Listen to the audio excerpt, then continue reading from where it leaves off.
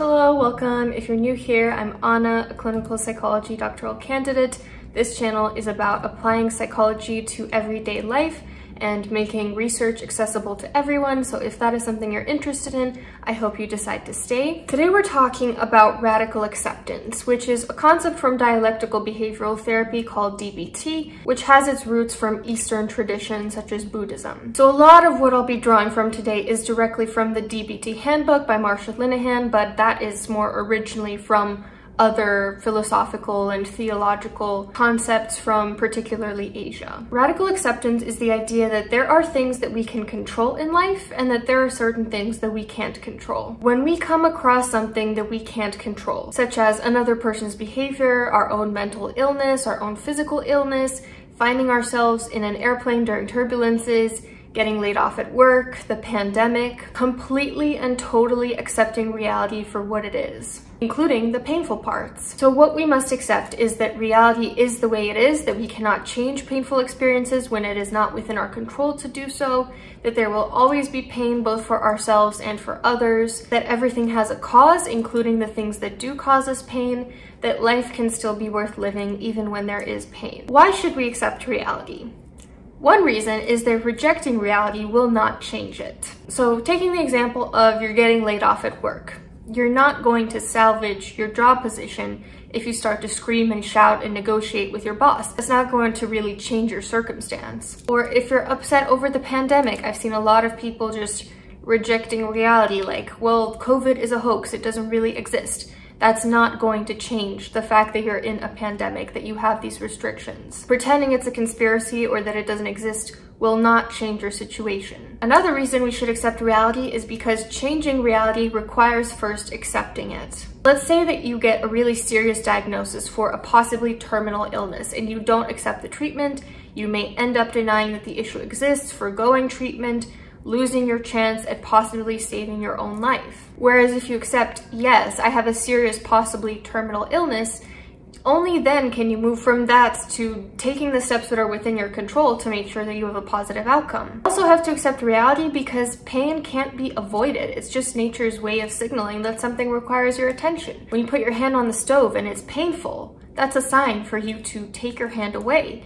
And there are actually people who have certain neurological issues where their brain doesn't signal pain for them, and they often don't live very long because it's impossible to know how to protect yourself if you're never feeling pain. So let's say that you go through a painful breakup. You try to numb yourself with alcohol, with going out a lot, with dating other people. You're not letting yourself feel the pain, and by rejecting that pain, you're just causing yourself more suffering in the long run. Think about a beach ball.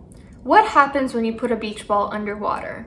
The harder you push it down, the faster and harder it comes back up. Our issues, our pain is like a beach ball. It is not going to work for us to suppress it. Actually, studies have found that trying to suppress or deny something doesn't actually work. It always ends up coming back louder and stronger. It's screaming to be heard. The only thing we can do is to take the beach ball and just let it float away on the waves. Another reason you should try radical acceptance is because it's required for mindfulness. And mindfulness is required for something like self-compassion.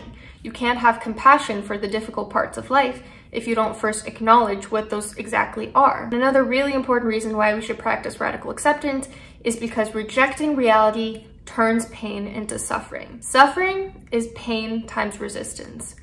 Pain is inevitable. Like I mentioned earlier, we all feel pain. It's a normal, natural part of life. But when we resist pain, when we go, no, this can't be happening to me, why is this happening to me, this isn't fair, maybe there's something I can do to weasel my way out of this, we are transforming our pain into suffering. They've done studies where they gave an ice cube to people and they had to hold it in their hand. And the people that resisted the pain, resisted the whole task, actually suffered a lot more than the people who simply accepted what was happening and mindfully experienced even the uncomfortable sensation of something really cold in your hand. So for example, let's say that you're in plane turbulences and there's nothing you can do about that situation. Resisting that pain, resisting the nausea, the fear, the discomfort, the catastrophizing thoughts is only going to turn that into suffering. Whereas if you simply accept what's happening, accept that you have no control over the outcome, that yeah, the worst case scenario could happen and there is ultimately nothing that you can do about that, you might actually find yourself calming down. You might find yourself having a little bit of a moment of peace and going, yeah, like that could happen. And if that does happen, there's nothing I can do about it.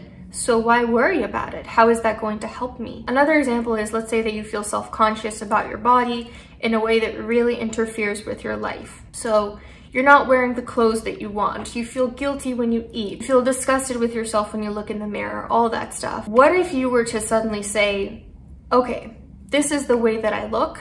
There's only so much I can do about it.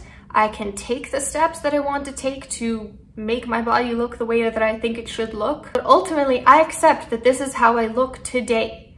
And I'm gonna make a decision to wear the cute clothes that I want to wear, to eat this meal because I have an opportunity to eat at a restaurant where maybe I wouldn't on a day-to-day basis. I feel confident even though when I look in the mirror, I don't particularly love what I see. So that is, I think, for me, a huge reason why radical acceptance is so important, because suffering only exists when we resist natural pain. Another reason is because refusing to accept reality can keep you stuck in a loop of bitterness, unhappiness, anger, shame, sadness. Let's say, for instance, that you're really upset, you're really having trouble accepting that somebody who really hurt you, let's say someone that emotionally abused you, is doing just fine in life, seems to be perfectly happy, nothing's going wrong for them, karma hasn't caught up to them. Getting really stuck over that can keep you in a mindset where you're constantly bitter, vengeful, angry, versus if you just accept, yeah, life's not fair, this person seems to be doing great, and just focus on your life, you will start to be more happy. Also, acceptance may lead to sadness, but deep calm usually follows. Remember, acceptance is the last stage of grief. It's normal to feel a sense of grief over painful things that happen which are outside of your control. But if you're able to accept them, that is a very healthy stage of grief. That's really where people want to get, and peace is just around the corner. And lastly, the path out of hell is through misery. By refusing to accept the misery that is required to claw your way out of hell, you fall back into hell. For example, I know some people get really hung up on the idea that life is work and life is hard and you need to push through it. There's a certain lack of resilience in that attitude. Like, you would rather kind of throw your hands up in the air than acknowledge that that pain can be transformed into strength, and that pain is what makes the pleasure of life so incredible. Without pain, we would have no metric for which to compare pleasure. The pleasant things in life wouldn't feel so great because we'd have nothing to compare it to. We would only ever know pleasant and more pleasant, and it, after a while, wouldn't feel so good anymore. Time, the battle, the fight, that's part of the fun of life. So that's why we should adopt radical acceptance. But what is radical acceptance not? It's not a promise that you will never have trouble accepting an outcome again. Of course, there will be times when you feel like running away from the pain. You'll just have better tools to cope with it and to more quickly move from anxiety to acceptance. It's a conscious, constant effort, not a one and done thing. It's something you have to keep applying. Radical acceptance is not approval. Just because you accept something doesn't mean that you're approving it. Like, if you are accepting that a parent is always going to be very horrible and cruel to you, accepting that it's outside of your control doesn't mean you're condoning it. You're simply acknowledging that you cannot control another person's behavior. You are not omnipotent, and that resisting reality is only making you more miserable, and that you need to find ways to work around the reality of what your situation is. And lastly, radical acceptance is not passivity or just resisting change, not at all. Just because you accept something doesn't mean you're throwing your hands in the air. Quite the opposite, actually. Accepting what cannot be changed allows you to turn your attention to what is within your control to change. Without accepting reality, you cannot change it. So there are a few factors that can interfere with a person's ability to accept reality radically. One is that you don't have the skills yet. So maybe you haven't heard of the concept, you haven't been introduced to it, you haven't quite grasped it, you haven't practiced it or troubleshooted it. This one's simple. You know, this video is a good first start. I'm not saying that this is going to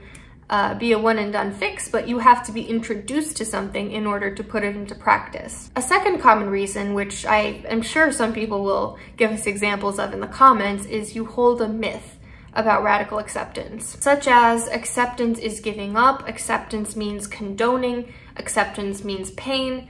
As I just mentioned, that is not what acceptance means. Radical acceptance is actually a way to circumvent a lot of those things. And lastly, another factor that interferes with people's ability to radically accept the situation is there's just a really powerful emotion right now. Your emotions are just unbearable.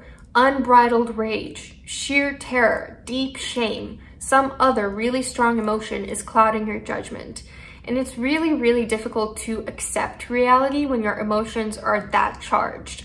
That's why in those cases, and really in any case, it may be necessary to first practice emotion regulation. That is why the emotion regulation chapter of DBT comes before the distress tolerance chapter, where radical acceptance is introduced. If you struggle with extremely powerful emotions, therapy will be crucial to clear the blockages preventing you from radically accepting your situation. So how does radical acceptance look in practice? When you're confronted with a painful situation, first acknowledge that this is a painful situation. And then I want you to make a list of all the things within your control and all the things outside of your control. Is there anything within your control that you're not trying?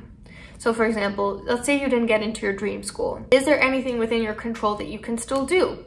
Maybe you can write a letter to the admissions committee petitioning the decision. Maybe you can get a tutor for the SAT the next time around. Maybe you can take a gap year where you take a bunch of college level classes and add them to your CV. Maybe you can still work on strengthening other applications. There are certain things that you can do, maybe not necessarily to change this particular situation, but what will happen from now on. Then once you've done that, radically accept the things that you cannot control, those things that are on that side of the list where there is nothing you can do about this, this, and this. Worrying about them, trying to change them, will not actually change reality. It will only make you miserable. So you didn't get into your dream school. You've done everything you can. You've exhausted all your options. Acknowledge reality for what it is. Actually say or actually write down, I did not get into my dream school. This is a moment of pain. And then instead of wallowing in it, let yourself feel the sadness and disappointment. Fully immerse yourself in the experience. Mindfully tolerate whatever comes up for you. Let whatever thoughts and emotions come over you, do so. You can't get rid of them, you can only surf them. Thoughts, emotions, pain, they're all like waves in an ocean. You see them come and you see them go. That is a guarantee. They're never there to stay forever. All you gotta do is surf them. This is sometimes also called cognitive diffusion and ACT, which is acceptance and commitment-based therapy, or mindfulness of current thoughts in DBT. So if that's something you wanna look more into, make sure to ask your therapist about those two techniques and hopefully they can help you out. Then practice some gratitude. Really savor life. Acknowledge all the things that you're thankful for. Turn your attention to the glass half full. You can still acknowledge that it's half empty and that that's painful, but you can do so in a way that also makes a conscious decision to focus on the half full part. Don't let the pain ruin the present day. Look around you at the trees, the people, the beauty around you. Feel the savory, nourishing taste of food. Feel the comfort of your bed. Acknowledge the good amidst the bad, and there is always something. Remember, even in Viktor Frankl's book, Man's Search for Meaning, where he was a Holocaust survivor, even then, he found things to be grateful for and things to savor. If he can do it, you can do it. And also, I think it can be really helpful to focus on other people's pain. For example, the Dalai Lama wrote in one of his books about how he was in a great deal of physical pain at one point, and he was traveling across the country. And at some point he started to pay attention to all the people outside of the car who were experiencing a lot of pain. He was focusing on their suffering instead, and that really helped alleviate some of his own intense pain. Our brains can only truly focus on like one thing at a time. If you're focused on someone else's pain, you cannot be fully focused on your own pain, and therefore it will numb your pain a little bit. So altruism, trying to improve the lives of other people around you, that can ironically improve your life and help you radically accept your situation and help you cope with suffering. Now, I want to just mention, I'm not going to go into too many details, but I kind of had an epiphany about this entire concept a couple weeks ago, where I felt like I was kind of between a rock and a hard place, and I felt like I had kind of done everything within my control about a specific situation. And it really dawned on me, like there was a situation when, like I said, I was really cornered, and I really realized that, okay, there is nothing else I can do about this. And it was in very clearly seeing that, very clearly being able to visualize that I was backed into a corner, that I realized, okay, that is what it is. That is the situation. I have to move forward. I have to enjoy the present day. I have to savor everything around me. I have to be grateful, and I have to just accept that this is just how my brain is. This is just what my brain does. This is just something I have to live with. It will never be completely fixed. That is what it is. And I say this a bit, I guess, to inspire hope in you, but also to really drive home the point that this video is not enough. It's not enough to just be introduced to this concept, because I've known about it for a while now, and it wasn't until recently that it really started to hit home for me. You have to get to that point where you see very clearly for yourself what is within your control and what is not. And that is the moment where you have to decide, okay, if this is not something I can control, I am making this conscious decision to still enjoy my life. I hope that if you're struggling with something or struggling with radical acceptance, that this will be able to happen for you as well. And it really shows that sometimes there are some benefits to feeling like you're in between a rock and a hard place, because it allows you to kind of come to certain epiphanies. If this video was something that you found helpful, I would really appreciate a thumbs up, and subscribe if you haven't already and you would like to see more of my content. I hope you have a great day, and I'll see you in a couple more days.